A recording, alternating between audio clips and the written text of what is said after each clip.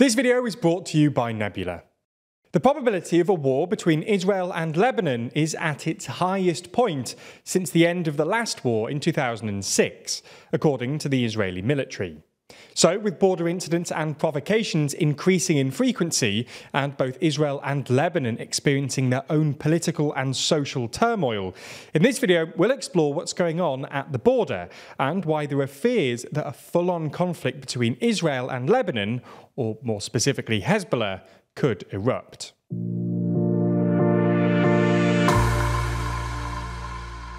Let's start with some quick background.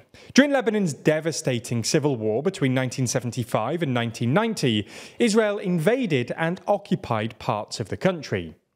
It was in this context that Hezbollah emerged in the 80s, with the backing of Iran, to resist the Israeli occupation. The Islamist group, which is also a political party, has been described as the world's most heavily armed non-state actor, and wields significant political power in Lebanon and controls much of Lebanon's Shiite majority areas.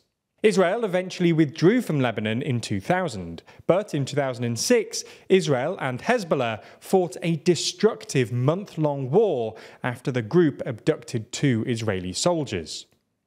Moving on to the current day, to understand what's going on, we need to talk about borders.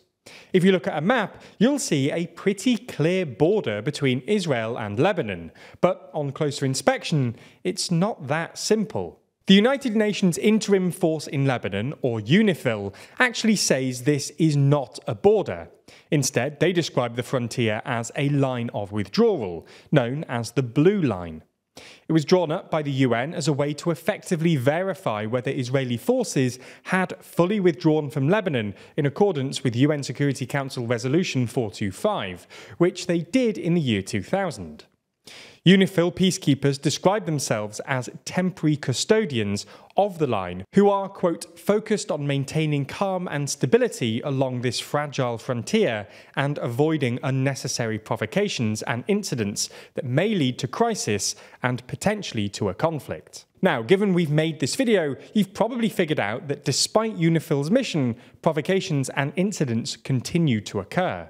One point of contention is the village Ganjar, which straddles the Blue Line. The southern half of this village sits on the Israeli side of the line, or to be more precise, it sits in an area called the Golan Heights, which is a disputed Israeli-occupied region that Israel captured from Syria in 1967. The northern half of the Ganjar, meanwhile, is north of the Blue Line in Lebanon.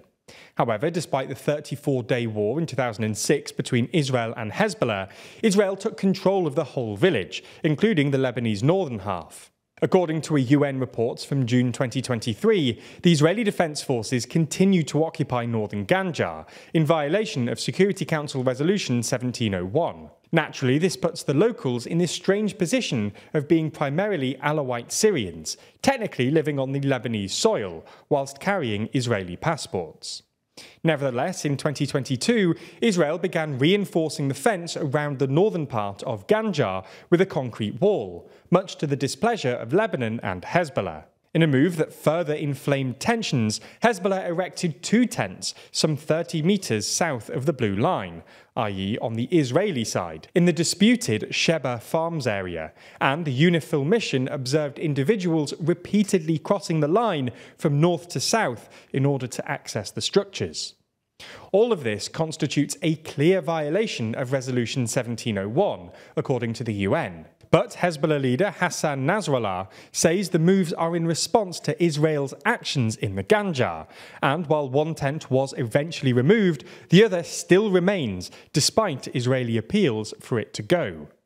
But it's not all about walls and tents.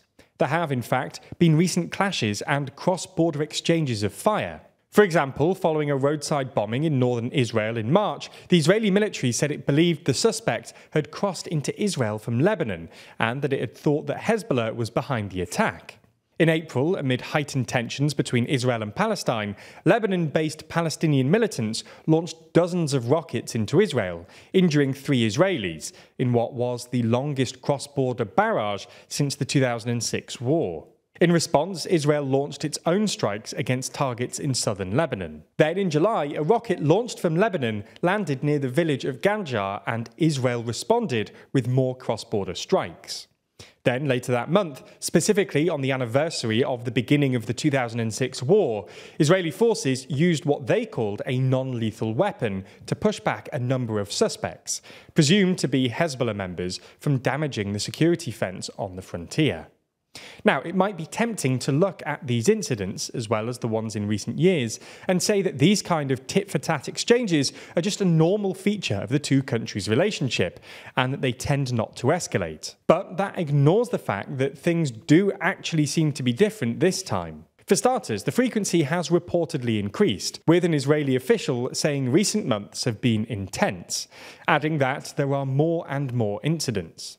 6 months ago, 1 patrol was enough, and now we need 4, and we're on high alert. The possibility of violent engagement is higher. Another factor that makes things different is the domestic situation in both countries. Lebanon is, of course, still experiencing a major economic and political crisis. It has a caretaker cabinet, no president, a hardly functioning state, and the currency has collapsed. This has been ongoing for some years now, exacerbated by the catastrophic Beirut port explosion in August 2020 and the COVID-19 pandemic. Meanwhile, down in Israel, things have deteriorated since Benjamin Netanyahu returned to power at the end of 2022. The country is deeply split over his controversial judicial reform, which has sparked unprecedented protests and strikes, including by thousands of military reservists who've refused to report for duty. The profound crisis in Israel has not gone unnoticed by the likes of Hezbollah in Lebanon, or indeed by Iran, as the Israeli military has warned the government that its enemies sense a historic opportunity to shift the balance of power in their favour, while Israel is consumed in its own crisis. In fact, when the first part of Netanyahu's judicial reform was passed and met with protest, Hezbollah's leader said it must be the worst day in Israel's history, and that the country was on the path to collapse, fragmentation, and disappearance. In response to the recent friction, the Israeli defense minister threatened to return Lebanon to the Stone Age if war with Hezbollah broke out. So, will war break out, is the big question. Israeli security officials have reportedly warned that the probability of another war with Lebanon is at its highest since the end of the war in 2006. So the threat appears to be serious.